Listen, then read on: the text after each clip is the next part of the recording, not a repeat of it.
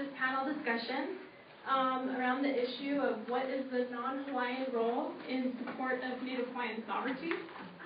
Okay, so the format of the discussion is going to be pretty simple. I'm just going to introduce our panel members, and then they will each have a chance to share, their personal opinion and experience with this issue, and then I'm going to leave time for questions and answers. So please think of some questions while you're listening, if possible. So before we start, I really just want to take the time to thank some people who helped me organize and start this panel. I want to recognize and thank Professor Matsuda, who was actually the one who thought of this panel topic and encouraged me to pursue it, although I was nervous at first because I felt like it was potentially too sensitive. She gave me names of people to talk to, and books to read, and articles to look up, and she took the time to listen to me, which I really appreciate. I also want to thank my friends here that I met at the law school. They're up there. And those down there, and over there. They're the ones who really have taken the time to answer all of my questions and educate me about the sovereignty movement. And their passion and their commitment to the Hawaiian community has been so incredibly inspirational to me, and I'm so proud to call them my friends. My respect for them is what really started me thinking about and questioning my role and responsibility in Hawaii as a non-Hawaiian. And it's a big reason why I humbly and respectfully come here today to learn from everybody. Okay, so the panelists today are all highly respected individuals who so generously have dedicated their time to come and talk and answer questions. And again, I encourage everybody in the audience to take advantage of this opportunity. So this is Professor Jon Osorio, famous professor.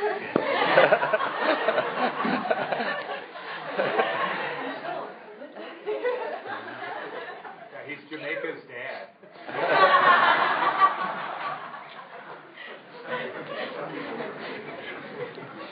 And Professor Krieger, of course, and Mr. Haia, Moses Haia, and Professor Craig House. And so with that, I left the introductions deliberately a little bit short because I just want them people to speak for themselves.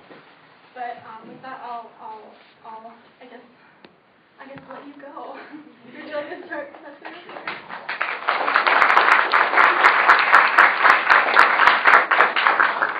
Deeply grateful to the law school and to Eliza and to all of those who helped put this panel together.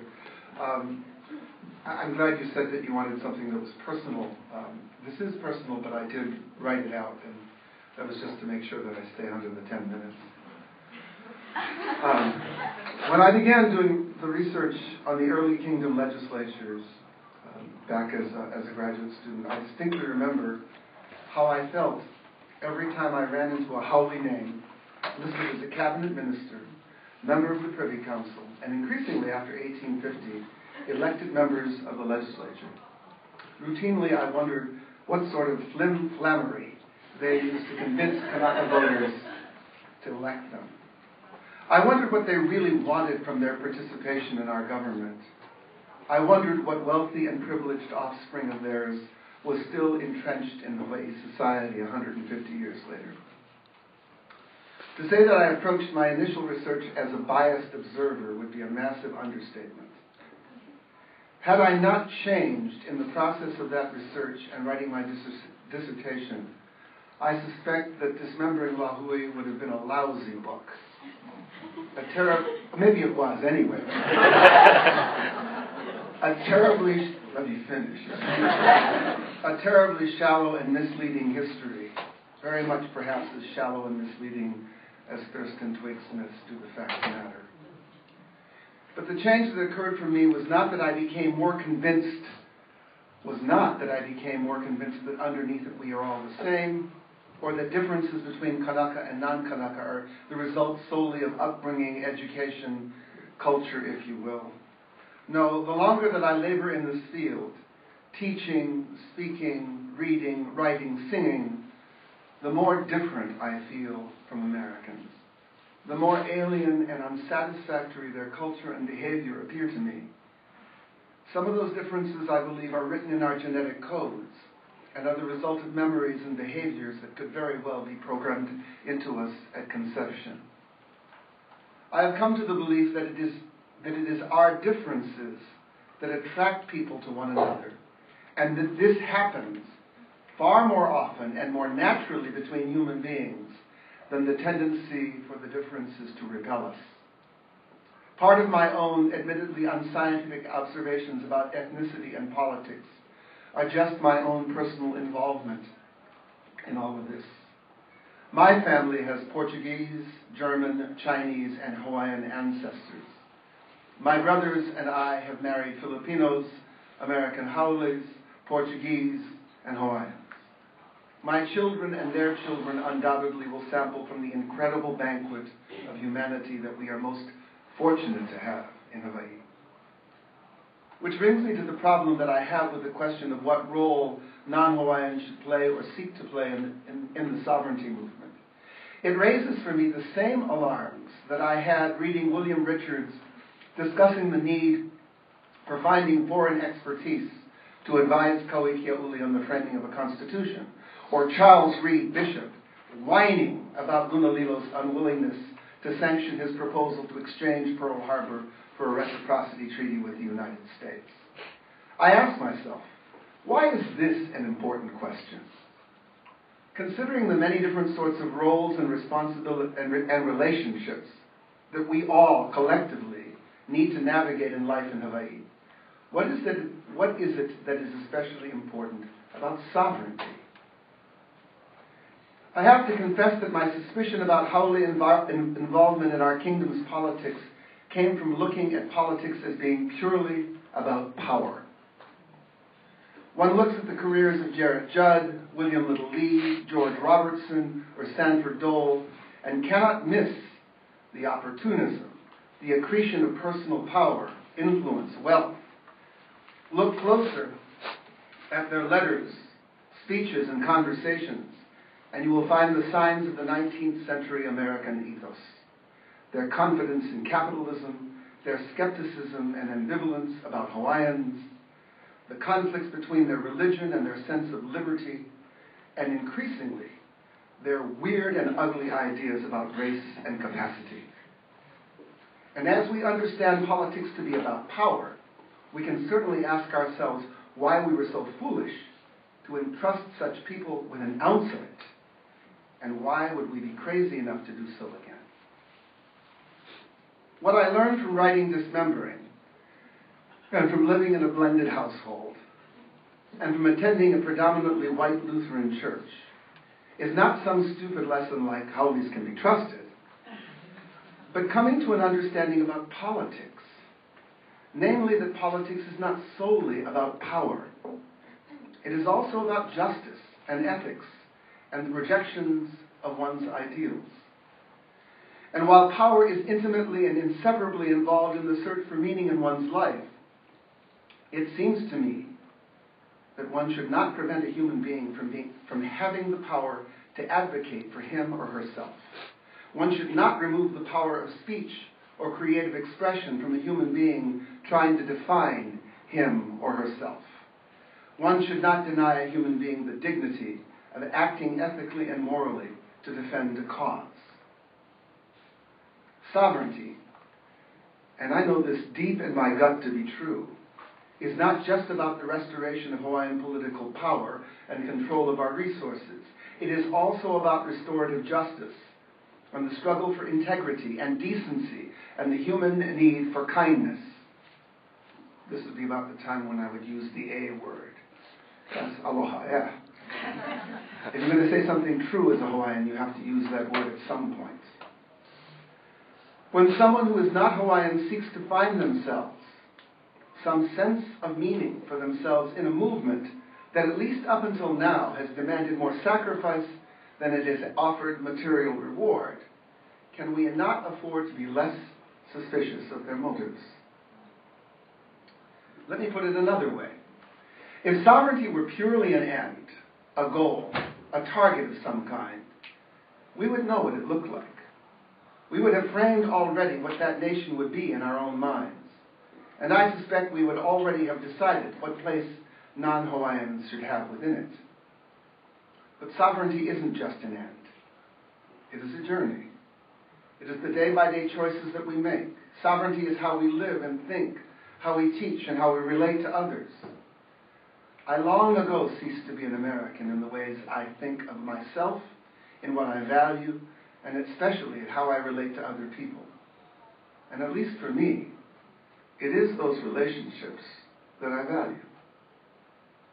And more than the examples of my own life, I think the movement would be poorer without the non-Hawaiians who gave so much of their lives to pursue restorative justice, to protect cultural practices, to learn and teach our language, to mentor our students, to heal kaho'olawe, and to protect the native forest.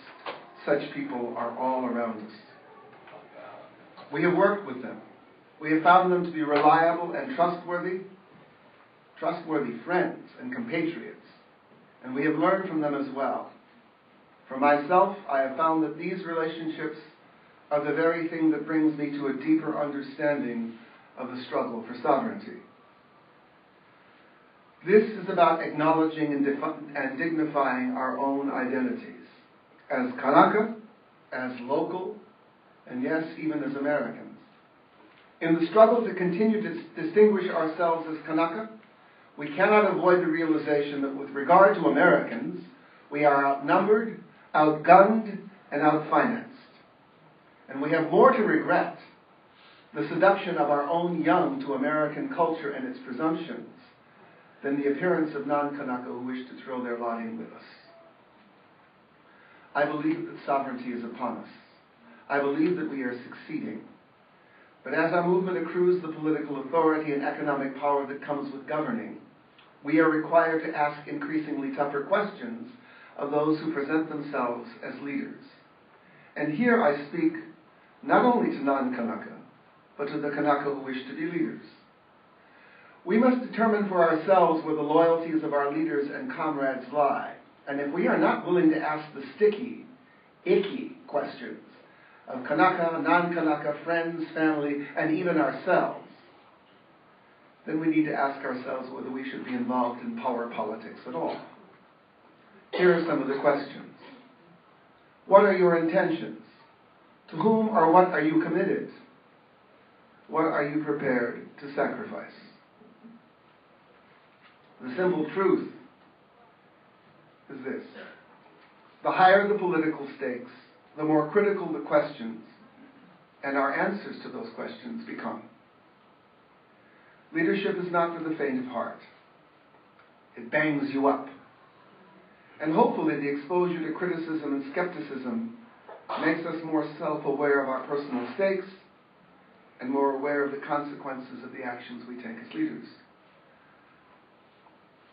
If this were merely a question of identity, of search for meaning, if this were merely a question of offering people a place in the community, then my belief is that we should all be as merciful as we possibly can. When it comes to leadership, you ask the tough questions, and you expect the leaders to ask that of themselves as well. Thank you very much.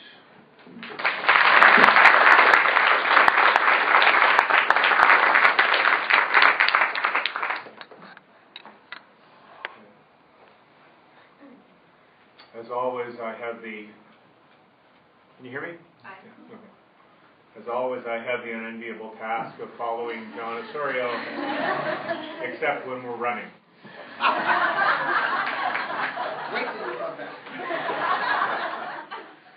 Okay. Eliza asked us to approach this personally. I'm going to just make a sort of a few points along the way. But one of the things I'm not going to do for a couple of reasons is in some ways provide a kind of biography over the 33 years that I've been in Hawaii since 1980, because any gesture in that direction in some ways starts turning it either intentionally or non-intentionally into whether I can tell a story that shows I'm a good haole. Right? And I don't think that's the subject, and in fact I think that's one of the things that tends to derail what we're actually talking about and engaging with here. The second thing I want to, I'm going to talk on topic, but not so much in relation to whether I fit whatever bill we're talking about. The second thing I wanted to mention is, John's a historian, I'm very interested in it as well, is that this kind of discussion isn't something that's just started recently. It's a continual discussion, and it's one that runs over the entire period of time. It's a question the missionaries were asking, how do we do good? How do we do well? There are a wide range of answers, and they were astoundingly fraught. I had a colleague in my department a number of years ago who came in, who's a very strongly activist faculty member and was looking to situate herself in this community and understand what was going on. And one of the things when we were talking about this was, I just mentioned that one of the things history shows us is whatever configuration we decide would be the ethical and appropriate and politically astute position to occupy, particularly if a haole or a settler of some kind, whatever that position is and whatever level of integrity you bring to it, 20 to 25 years later and beyond, we'll be able to look back and explain exactly how that's not what should have been happening. Okay? So this is a question that's in flux, that is always in a kind of movement, and we're all going to look blind in various ways when we get to look back at ourselves in a few years. I know I could do that just looking back at myself in the 80s and the 90s.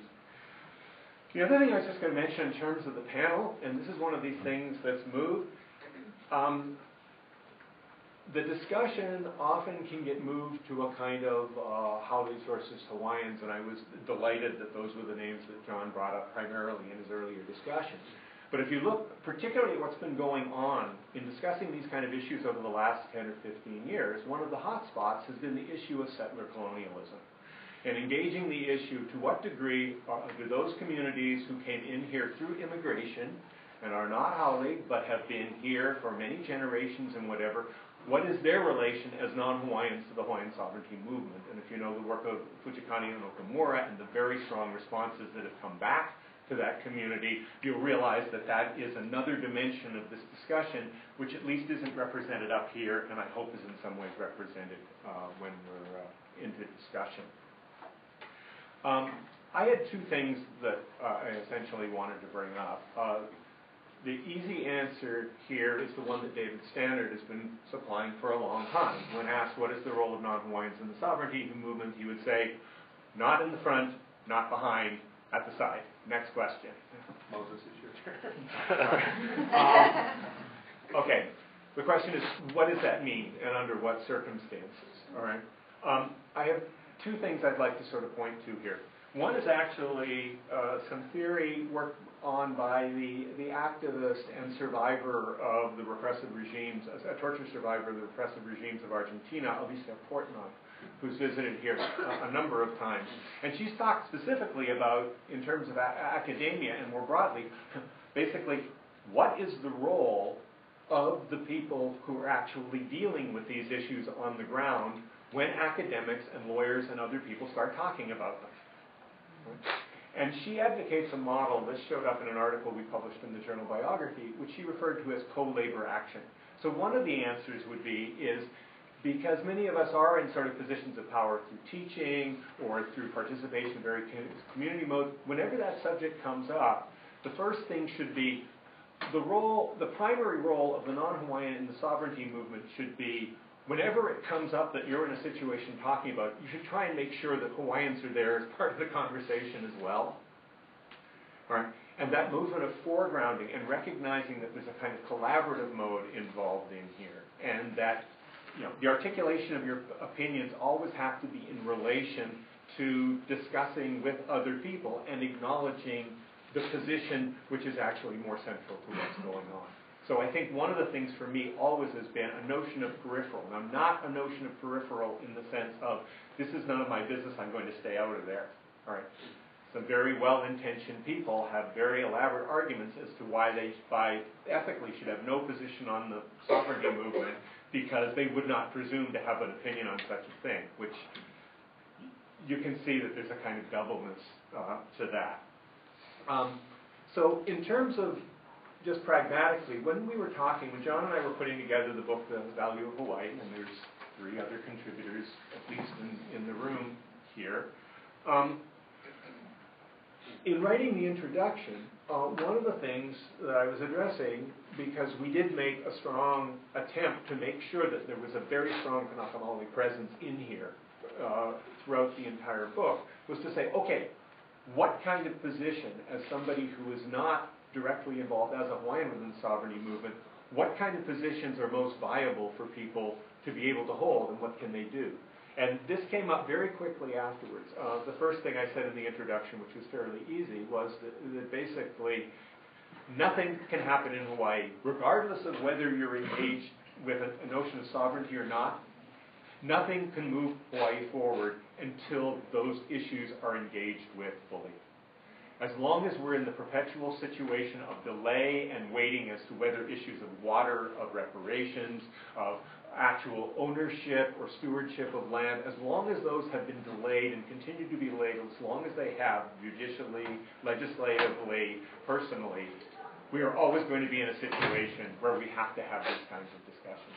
So I think one of the roles is for people who are not non-Hawaiians within the sovereignty movement is to insist to other non-Hawaiians that this issue has to be taken seriously, and it has to be something that is directly and acted upon, not continued to go in the kind of drift. Right? Now, the second thing came up, right after this came out, the Star Advertiser asked John and I to do a couple of editorials. And the task that they set, which suggests something about their own sense of their readership, was they said, we want you to write an essay in which you explain to people who are totally opposed to sovereignty and want nothing to do with any kind of Hawaiian movement why they have to pay attention to this. That was the question. All right.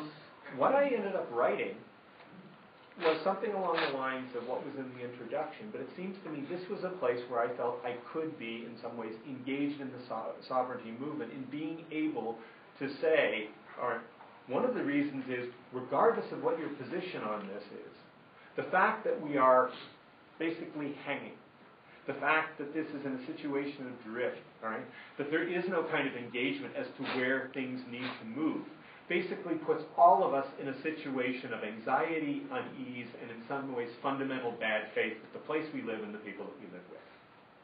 So even if what you're hoping for out of all of this is an utter destruction and defeat of all sovereignty issues, that would actually be better for you to work for than to have it continue the way it's going now. Right?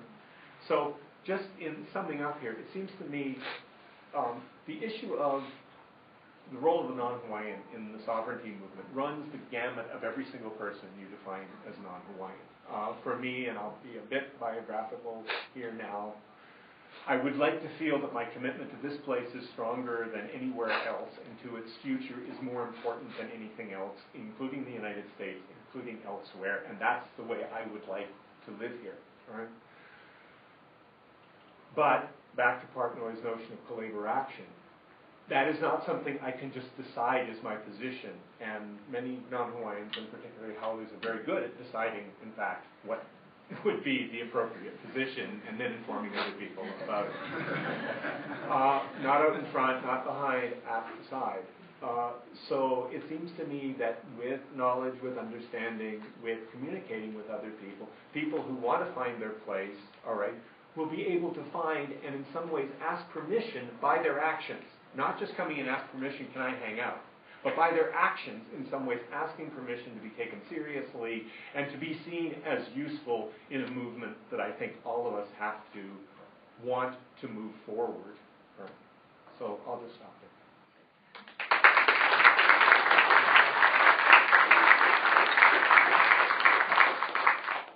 Aloha. Aloha. I, first of all, want to thank you, Eliza, for providing this opportunity, and for everyone out there who I know could probably be doing something else right now. I appreciate the fact that you're showing an interest in that. That's, I think, the first step to anything, right? Just to let you know, for me to try to say why I believe it's important for everyone who has a stake in Hawaii, who lives in Hawaii, to be concerned about sovereignty is the best way for me to do that is to tell you about me. I know that's vain, but that's how I see my way of coming to the point of me being who I am today as a Hawaiian. And that starts out a fairly long time ago in an area that was predominantly a neighborhood of military, close to the bases, Hickam and Pearl Harbor. And as you know, Hawaiian, Chinese, Portuguese, Greek. But the majority of the population there were Caucasian, Haole. So my best friends growing up in the area are Haole. And most of them are military dependents. And they have these privileges as military dependents that I don't. And I am immediately realizing that I'm different. And they're still my really good friends, but there's a difference. And it becomes something that starts to be acknowledged and verified in other aspects of my life. As I'm going to school, I go to this school for all Hawaiian children, and in that school I'm learning that, you know, while my ancestors were very intelligent, you know, industrious people, that was back then. Today's a different time, and if I want to be a productive member of society, I'm going to have to learn how to do things in a more American way. And let me just say this though. For me, as a victim of my own perspective, right? So I am also being shown the evidence for why I need to do this is that if I don't, Hawaiians are number one in almost everything you don't want to be number one in prison, in welfare, you know, everything that you don't want to be number one in. I'm being told that's what's in store for me if I don't move on. Once again, this is my perspective of what I'm seeing. So on a surface level, that is, you know, something that I'm dealing with. I now today realize that on a deeper level, I struggled with that big time, because how could that be? But as a result of that, I end up just getting in trouble all the time. And ultimately getting to the point where there aren't very many options for me anymore. It's prison. You know, so I am becoming the person that people were saying I was going to become if I didn't do what I needed, you know, to do to be more American. So ultimately what happens to me is I go through treatment for drug addiction. And in that process, I'm sitting in a meeting, and this older Hawaiian gentleman is sharing in that meeting. And all I remember him saying was, "I'm proud to be Hawaiian." And how how is that? So after the meeting, I go up and I talk to him, and he says to me, I say, well, you know, I'm interested in what you meant by that you're proud to be a Hawaiian. And he just looks at me and kind of smiles and says, you know what, just hang around and, you know, see what's happening. But that was the point at which I started on the journey of finding out what it was for me to be a Hawaiian. Previous to that, I was almost apologetic for it because I believed I was, you know, less than. So I start on this journey, and I start to realize that a lot of what I was being fed, once again, a victim of my own perspective, but the stuff was out there for me to perceive, that I became, like I said, apologetic for being Hawaiian. You know, where there were times when, you know, in the early 70s where, you know, Kaho'olawe and Kalama Valley and Hawaiians were standing up and speaking out, and I was embarrassed about that. I felt like they were an embarrassment to me. So that's where I come from. And I believe is the result of my not being able to find out who I am as a Hawaiian as early as possible, to have a foundation in that as early as possible. And that's why I believe that we all have a stake in this. I don't want that happening anymore. I don't want that to be one of the consequences of living in Hawaii. There needs to be an ability for a Hawaiian child, whoever it is, to be proud of that ancestry, of, you know, that sense of being, of you know. And I think stuff has started to happen already, and is it, you know, we're pretty much dealing with that.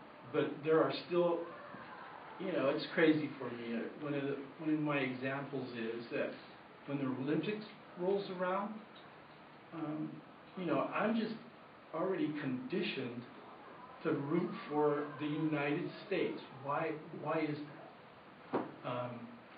So I have a sense that there are a few law students here. You know, the work I do is how I myself assert my personal sovereignty as a Hawaiian.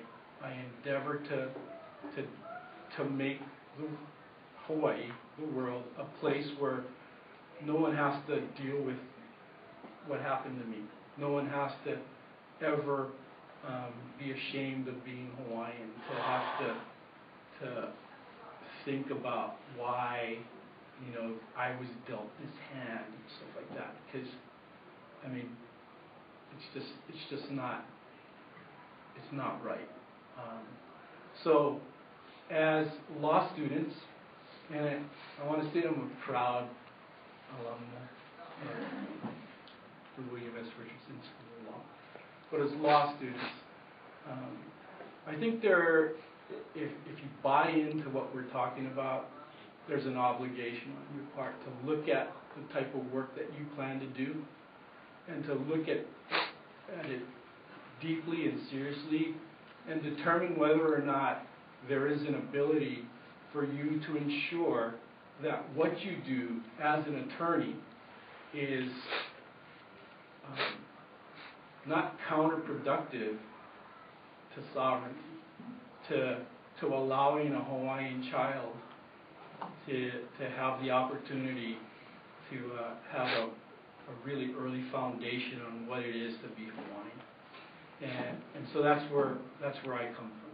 And mahalo.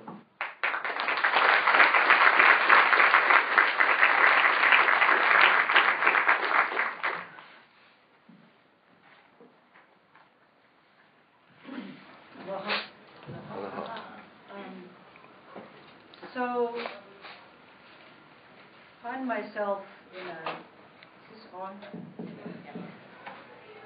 I find myself in this funny position sitting up here because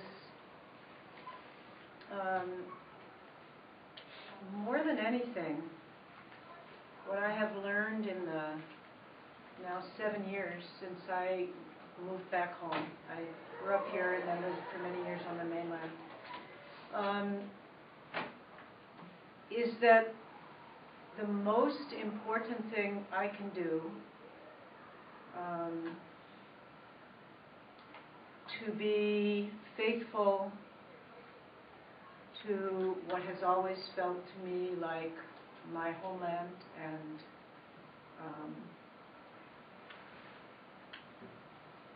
the people with whom I have thrown in a lot of my life, which is not just Hawaiian people, but people of Hawaii. What I can most valuably do is to stop talking.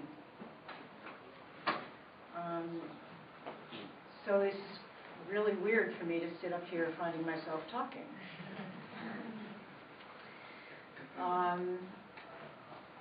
Rather, I have learned that when my mouth is open, my ears are closed, or closed-ish. And not just my ears, but the rest of my senses. That I learn more when I'm quiet.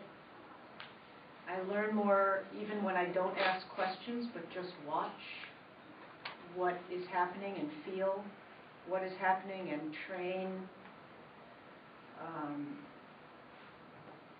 I don't have another word for it than na'al, because there's not really an English word for it. To train that part of me to experience what is real and what is just and what is right for me to do. And so I don't have, I'm usually a person who has all kinds of words and all kinds of theories and all kinds of things, but when I talk about this one, or when I think about this one issue, what can or what should non-Hawaiians do to support Native Hawaiian sovereignty, I find myself feeling quite at a loss for words. If I try to find some words, they would be, first of all, do not expect to lead anything. People who are political activists, and I have my whole life been a political activist, we tend to jump out in front, to raise our hands, to want to say something, to want to start something.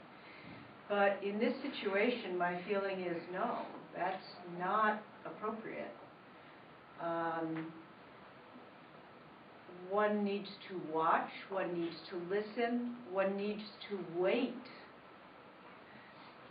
to be invited,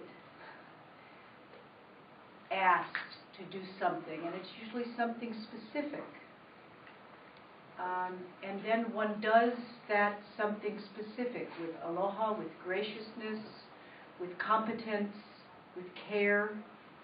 And after then that work is done, one steps back and becomes quiet again and learns more by observing, by being in the proximity of something that you don't understand. When I was younger, I thought I understood a lot more about Hawaiians, Hawaiianness, Hawaiian culture than now, I think. I am aware now that I know nothing, or very, very little. And that the way to be part, to really be part of this place that I love so much is to just be a learner, be a beginner, be quiet. But, when you're faced with specific choices, who to vote for, what to spend your time on, so on and so forth, how to spend whatever political capital you might have in a situation, just saying be quiet and stand there. That doesn't do it. That doesn't cut it, right? You have to have some principles by which to make decisions in those places, in those situations. And I'm finding, as I feel my way forward, that the following principles help me make those decisions. One is in any situation where there is an allocation of resources that has to be made, make sure that resources are being allocated in a way that empowers Hawaiians to create Hawaiian spaces. So prioritize creating decolonized Hawaiian spaces. So for me, my role in that is almost like the role of a defensive, it must be ete season or something, right? A defensive line person whose job is to create an empty space in back of the line where the offensive workers can do their thing. So they can, without obstacle, move the ball down the field. However they decide is the best way to move it, right? So I find myself more and more playing a lot of defense in terms of just keeping spaces open and keeping, trying to make sure that the resources go in that direction rather than in some other direction, but not expecting to make the decisions about how those resources get spent, right? So that's one thing. And actually, if I can just do those two things and help other non-Hawaiians learn the value of and the techniques for doing those two things, I'll die a happy person, right? Because I think those are very, very valuable. Those are really valuable contributions. And if I'm able to do that, I'll be happy. Second thing that guides me is an experience I had, and this may sound a little occult or something, I don't know. And that is the principle is to learn to hear and accept when the answer is no. So when I first came here, the school because my predecessor as director of the pre-admission program, now the Ululehua program, had died an untimely death that had really torn this community asunder and had really harmed the community, and people were spiritually hurting as a result of that tragedy. And as one way of trying to heal that, the community did a blessing ritual for the sort of not my arrival exactly, but having a permanent Lehua director come. And as part of that, we planted an ohia lehua tree in the courtyard. And I was told in a couple of days before that happened that as one of the kupuna women in the community, which really freaked me out, that it would be my role to help dig the hole for the tree, and then also to put the first water on the tree. And that the water that would be used for the tree needed to be collected in an ipuvai from a flowing stream in Manoa, and then it would need to be soaked in kukui leaves overnight. So I needed the day before this ritual to go up into the valley and to find, and I wasn't supposed to go like to a stream that I like, not over, you know, just a Manoa stream, and I was supposed to go up into the valley and find this water. So I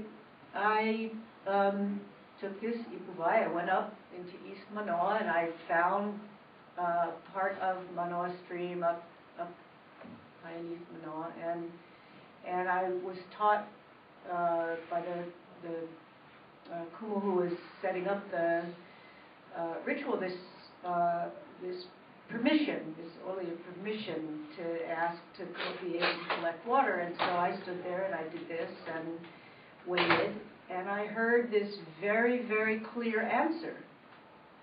No. No, you can't have my water. I don't know you. No. I do. And so I cried, and I thought, and then it occurred to me, well, okay, I know about Manoa Stream, but I know from my childhood that there's a stream in West Manoa. I don't know where it is, but I'm just going to go look for it. Right? So I went up and I went into the botanical garden, to Lion Arboretum in the back of the valley, and I just started walking. And I walked and walked and walked, and I wasn't finding anything, and I was starting to cry again, and I was thinking, oh God, if I can't find any water, that means I don't belong here. It means I shouldn't take this job, and now what am I going to do, right? So I'm walking along, feeling very sorry for myself. And all of a sudden, to the right of me, there's this guava tree, and bloop, this guava flops to the ground. And okay, I'll admit it. When I was a high school student, I used to go up to up there, and you know.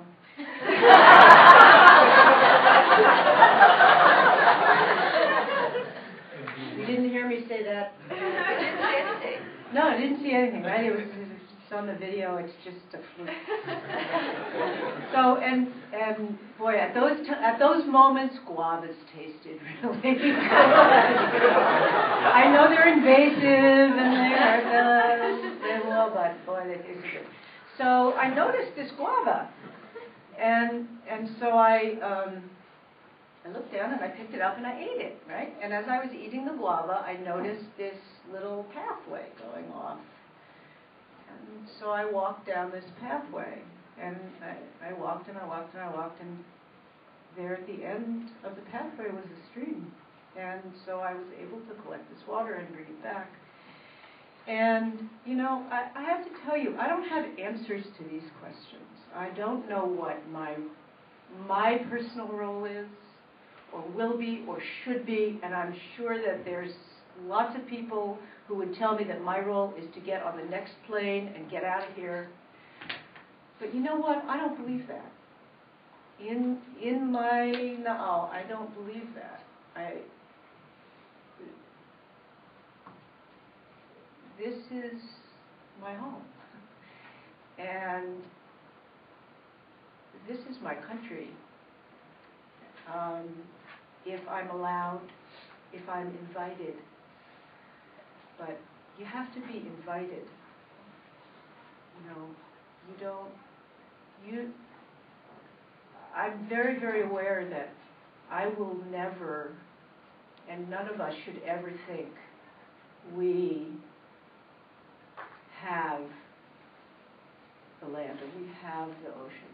That if we're lucky, the land has us. The ocean has us.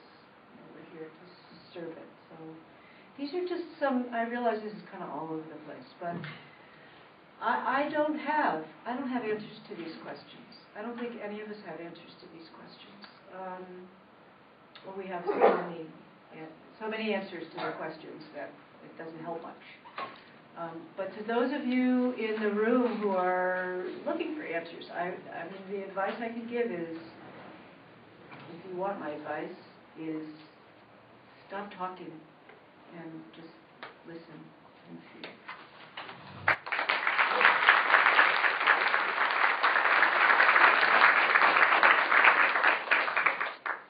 Thank you guys so much. Really appreciate it. Does anybody have any questions?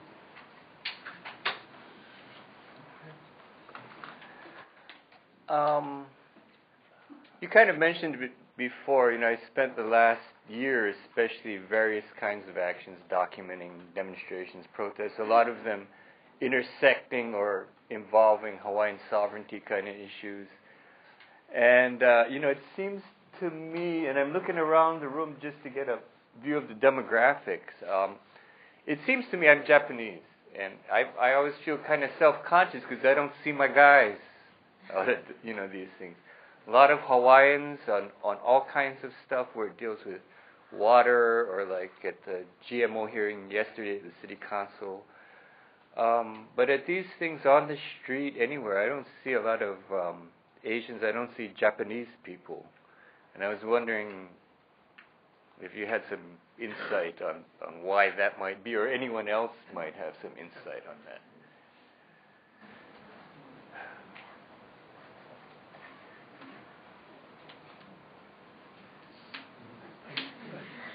I've been prompted. There's an attorney that works in the office that I run. His name's Alan Murakami, and he's not Hawaiian, but his advocacy on behalf of Hawaiians and Hawaiian rights is second to none.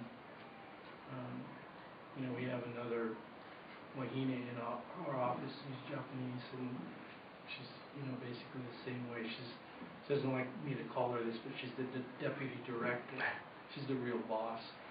But same way. I mean, these two people, and I'm sure there's others.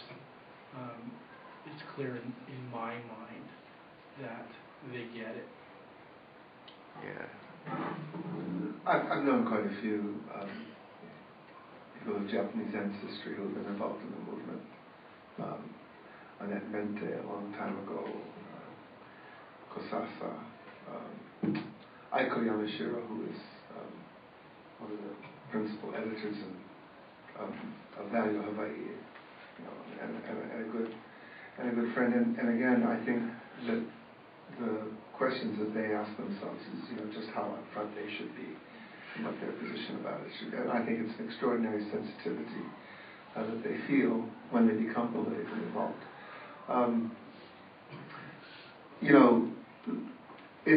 I think it's important for people to begin to make some determinations of themselves about where they stand in this movement, because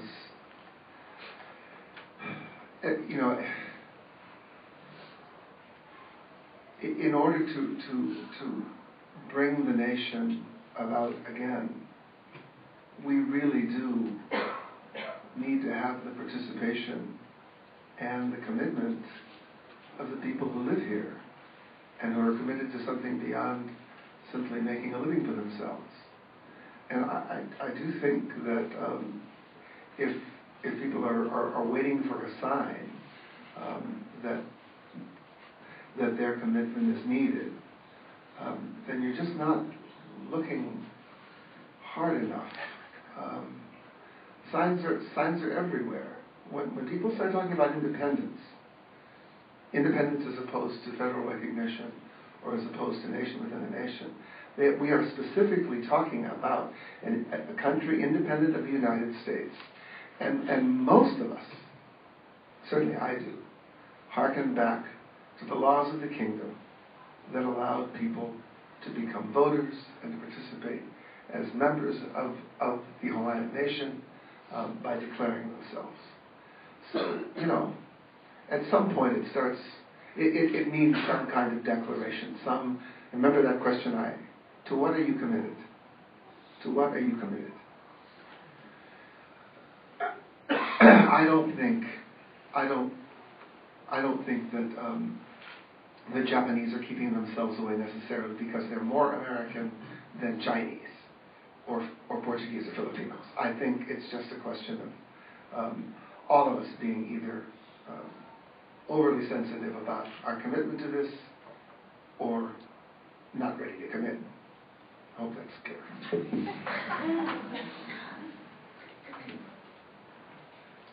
I think just briefly on that, I mean, if you go back, John was sort of alluding to this, if you go back to Bayonet Constitution, there was a deliberate attempt to try and make sure that people of Asian ancestry would never have a significant role in Hawaii ever. Right? And so that as a result, not surprisingly, given the demographics and the percentage of the population, every way possible to try and refute that loaded deck has essentially been, that's been the history of 20th century Hawaii, post-territory Hawaii. For me, it seems to me, if we're talking about the issue of sovereignty, and this is something I thought a lot about when we were doing a lot of the events in terms of Value of Hawaii and various other things, the real issue, and it was the issue that came up in the 19th century as well, is whether you're living here and actually are committed to a notion of Hawaii first. And I think that there's a sizable portion of the population who would not be able to invest with that, whether it's America first or something else. But I think that in essence, I mean, in that kind of larger community that John's talking about, it's that issue of that kind of commitment. And I think when people do make that kind of commitment, then they tend to show up because there's a sort of direction for that. If that is not the commitment that they can make, then it's a matter of it's business as usual. And I think even within the sustainability movement and various other things, to say that we want a situation where we're growing more of our own food and can basically survive for longer than 2 weeks if we have to be on our own, it seems to me that's a Hawaii first argument, even by people who might not necessarily buy into a sovereignty movement. They are behind. So that's the way I sort of look at it, and it seems to me in terms of that notion of Hawaii first, you see a whole range across the spectrum of every race and ethnicity here. But there's lots of people who would not make that statement.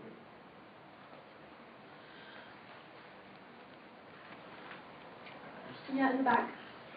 Hi, I'm Marshallese, and I'm wondering if, well, as a Marshallese and from the Micronesian community, there's been a lot of tension between the Native Hawaiians and this new influx of immigrants.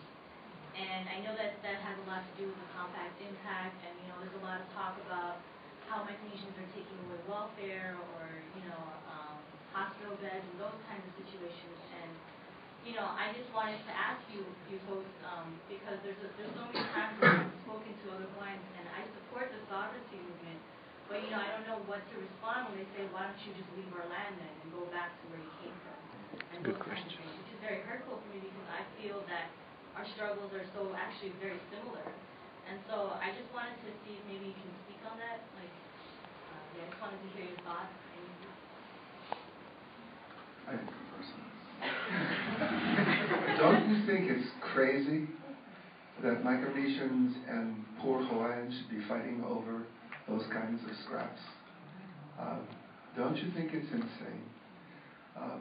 The fact of the matter is that the argument that we all have is with this government. It's with the unequal distribution, I mean not just unequal, grossly unequal distribution of resources and wealth that has been a part of these islands' history for a very, very, very long time. This is the struggle we're all involved in. There's also ignorance, but I tell you honestly, the fight should not be among the poorest of us. The fight should be with the government, with the United States, with the tremendous amount of our lands that they use for military bases, that they simply took. So, and by the way, you also have a huge fight with the United States over what they did to your lands. And on this, every Hawaiian should be in complete solidarity with people from the Marshall Islands. Complete and total solidarity.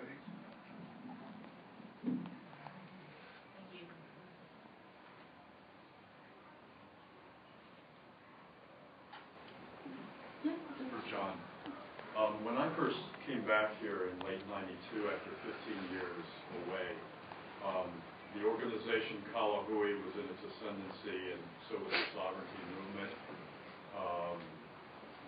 They had the march in early '93 to mark the overthrow, and it seemed to me there was a distinct difference in what sovereignty would mean between, say, Kalahui and some people like Akuni Blaisdell advocating for complete independence.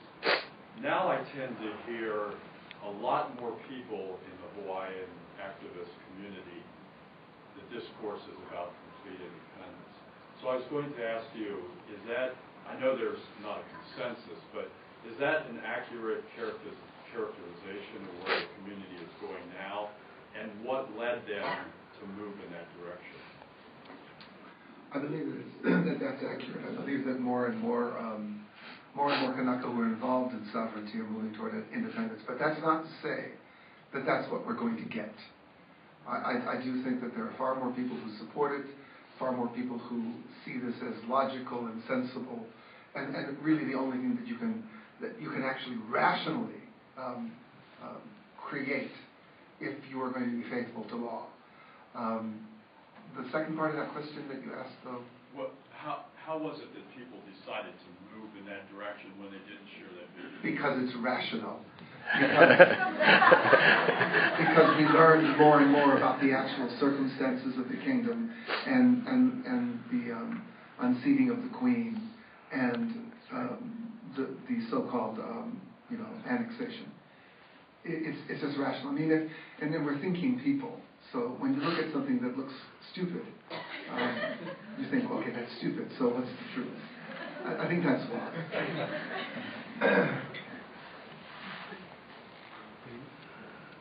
I wanted to thank you all for sharing and thank the organizers of this panel. There's a couple points that I appreciated and that I want to kind of speak to a little bit. One is that Professor Osorio talked about issues of national identity. And Professor Howes, you talked about looking at the relationship of settler colonialism to the sovereignty movement here. And for me, these are the kinds of positionalities that I think are more helpful when considering what is the role of non-Hawaiians. Uncle Doug had talked about why aren't there more Japanese, on the streets and things like that. So I think one of the issues that we have to talk about is the need for critical mass to reach our goals and to keep the balance of power in order for independence to be achieved. And so there's also speak to I think what you're saying, I'm going to try to.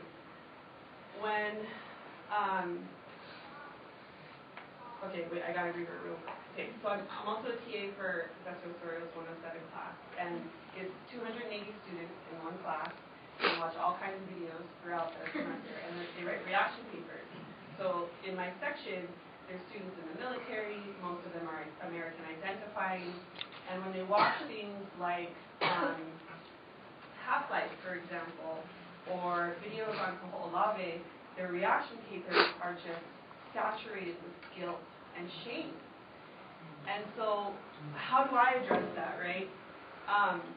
One of the ways that I address that with them is by talking to them about legacies of resistance in the United States that come from American citizens, so that they can join in and perpetuate that legacy by holding their own governments responsible.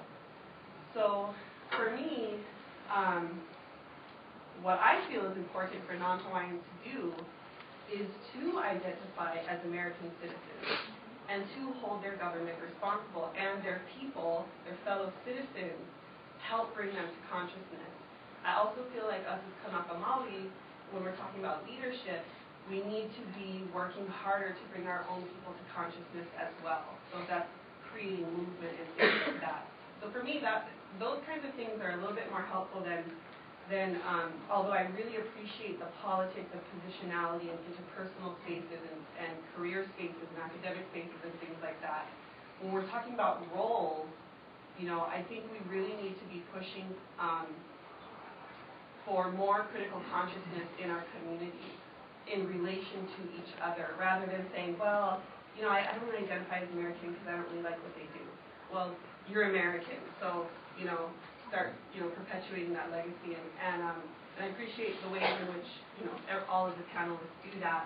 But I think talking about those larger relationships and how we do position ourselves and say, yes, you know, for people who do consider themselves American, yes, I am American, and this is my kuleana to hold my government accountable.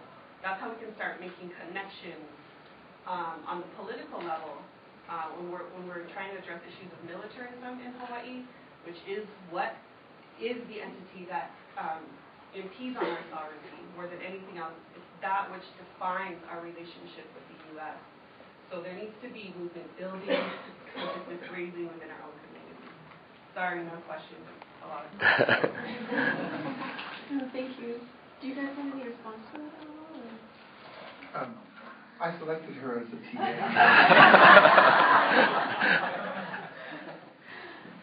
Thank you. Yes. I think in response to that as well, in response to the question about Asian Americans, Asians being in this fight or this call, perhaps it's also because there isn't, I'm not sure if there's an invitation to other people in the community to come and join in the fight. Yes, there are issues, there are political issues that we can all identify with in one degree or another, but maybe particularly with the Asian community, maybe they need an invitation. I mean, my grandma won't even go to a Thanksgiving dinner if she didn't hear you say, I'm inviting you to come. And maybe there's that element of really calling the community and saying, we're inviting you to come. And I feel like they would come because I grew up here. This is the only home I know.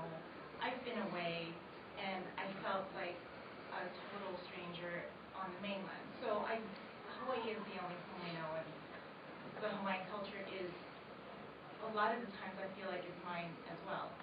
But maybe for the rest of the Asian community, there isn't that call. I don't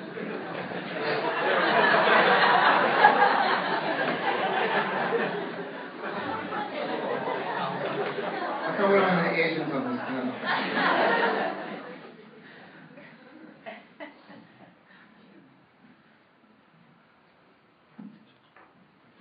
I just want to raise, I want to raise the issue of globalization, because I think in some ways things are getting so much more complicated than they even were before, and they've been complicated all along, but now it seems like they're even more complicated because you know, there are so many of the world's wealthy coming now to Hawaii, and although that's, you know, it's not a difference in kind necessarily from what's been happening for a couple hundred years, but it just feels like the pace of it and the disparities involved have ramped up so much that I'm afraid I don't really know exactly what it is I'm trying to say, but I would like to hear what people's thoughts are about the moment in time in which we find ourselves now with so much money coming in from outside. I mean, somebody just bought Lanai. I mean, not that Lanai hasn't been bought before, but there's this, what do we do about that?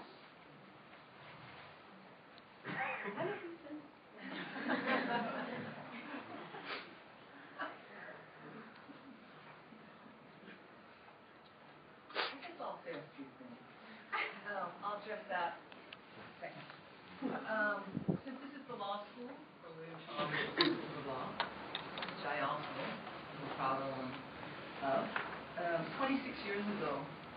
classroom over. The Ahahui, for this law school, had a very intense and bitter battle over the issue of whether non-Hawaiians were going to be allowed into the hui 26 years ago. And it almost came to full-on beef. I mean, full-on, troll down what?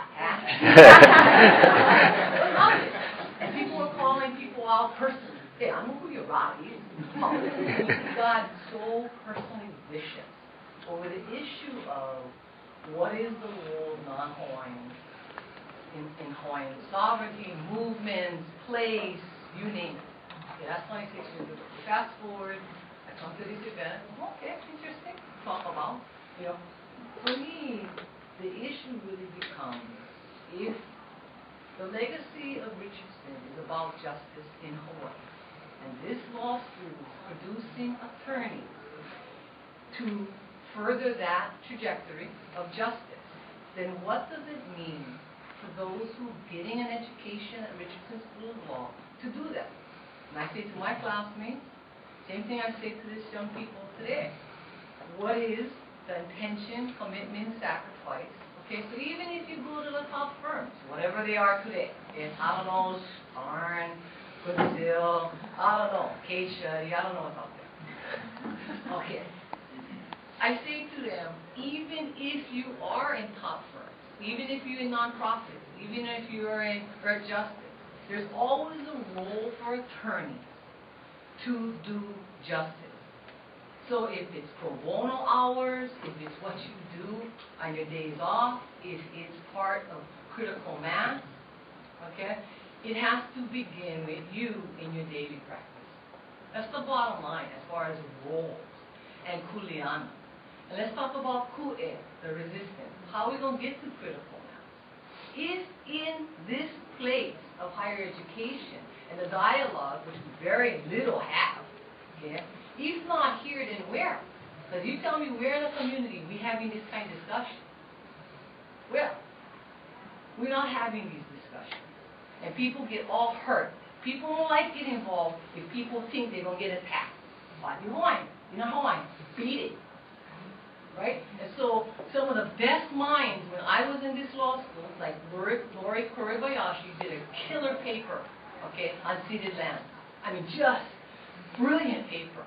And people were like, Lori, try to go in that direction. She's like, no, I just did the paper and, I can move on. We need a kako. We need everybody to be involved in justice. Okay, that's the bottom line. That's what we're standing for. Critical mass is going to get there because we all have a kuleana of justice here. You don't move away, go away. You get injustice if you go to Arkansas, if you go to Argentina. Your daily life is about justice. Because if not, this law school is not the right place for you. You came to this law school because our legacy and what we carry within our ku'uwai, our know is just that. What you do in your daily practice every day, right? To move forward towards justice. That's what it's about. Dynamic politics, how you going to do, whatever, that's what you deal with. Who you are, and that's internalized stuff. But what it is, you do every day. So if it's education, it's part of GMO, it's part of protest, it's part of talking to your own family members. Whatever it is, it's got to be a daily practice in the direction of justice. Because if not, we're just going to all have hurt feelings. Oh, you know what? I remember Lucy Campbell back in that discussion. Oh, Jill, back in the day, she talked about the pre-admission program. It used to be for Hawaiians, and all of a sudden, she talked to people about opening it up for everybody. People want to talk moko, sick, and all that kind of stuff. That's crap. And that's what can keep us back. It is really about how we belong in that arc towards justice. And we guest here, or we host here, whatever you are in it, we're all in this together towards justice. That's really the bottom line. And you know what? If you're not sure what to do, learn. We're all internet people now, right? You know what I'm trying to say? If you cannot find this memory of Ahui, if you don't know who Mililani Trap is, if you don't know what anything is about, learn. And then you go over there and you be part of it. with pure heart, you like learn, you like be part of it, go. You know, but don't sit back and say, oh, you know, I don't know, I don't have a place. You get one place, it's called justice.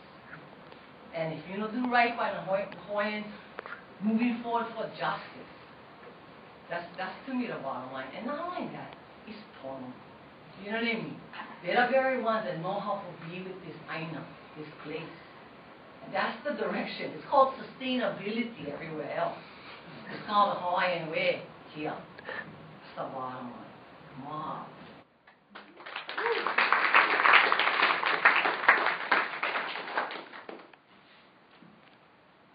Thank you.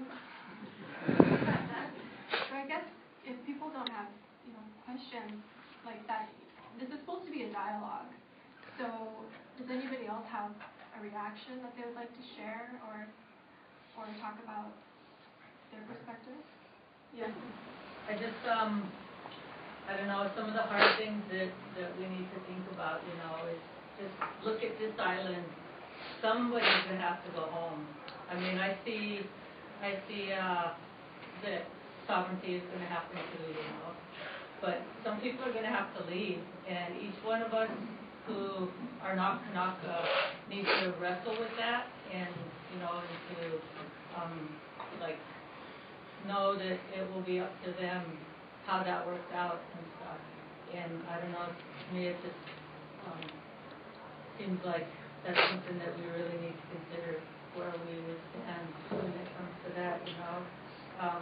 I think that would reveal to ourselves where we stand right now. And then the other thing is that a couple of you talked about how you heard the message that to be successful you have to be different.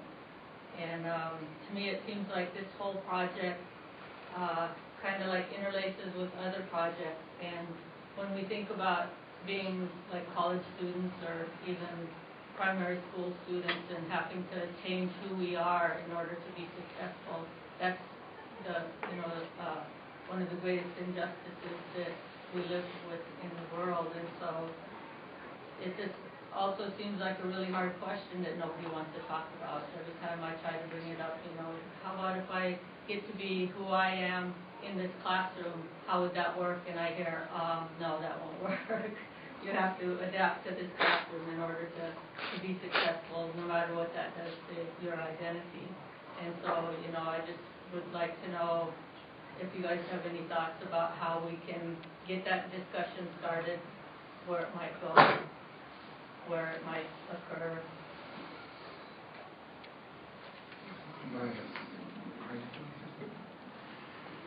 I'll quickly respond to, and then there are too many people on this island, but how many fewer people would there be if we evicted the U.S. Navy and the U.S. Army and the Air Force? That's one thing to consider. When we talk about people going home, we should be aware that there are people who have been here for many, many generations. They don't have a place to go back to. They don't necessarily have family back in Japan or China. I don't know who my great-grandfather was. Maybe some son of China. I have no idea where he came from or what his family was like. Let's evict the armed forces first, and then we'll talk.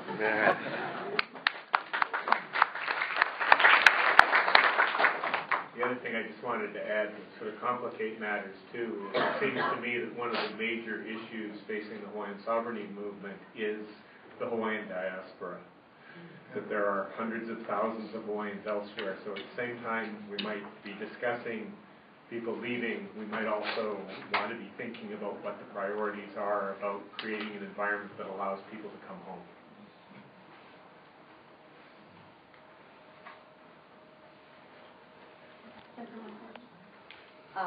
I am so proud to be a part of this law school community that we could have a conversation like this. Thank you to everyone who participated. I can't get out of my mind Eve's comment that she's waiting for an invitation. I think there are a lot of people waiting for an invitation. And there's a need for organizing. People know that things are wrong on so many different levels, but they don't know where to go to do something about that. But I feel that a tentative invitation has gone out. I've received several invitations to come to public hearings on the PLDC, and I haven't accepted the invitation yet. But that seems to me a very clear way that Hawaiians and non-Hawaiians are being asked to take a stand on whether we are going to transfer Hawaiian land to private hands and what the implications of that are. So I think we all need to pay more attention to that. But the idea that a call needs to go out, I was really moved by that. I was thinking back to being a young person during the Hawaiian Renaissance, learning Kalana Napua and learning that in that song there's a call, very specific, naming one by one who is supposed to come. We need you. And that tradition of putting out a formal call, and you either have to step up or decide you're going to be part of the problem, and leave your mark on history. Either way, I too I'm waiting for a call, and I've been waiting a long, long time. So maybe those of us who care about these issues have to think very concretely about what that's going to look like. You know, are we going to plaster this campus with posters saying, you are invited, we need you, this is the call, and this is where you need to be, what time, what place, this is what's going to be asked of you. Thank you. Thank you. So we're actually out of time right now. If people want to stay later, maybe and ask some questions. But I know everybody has to go. But thank you so much.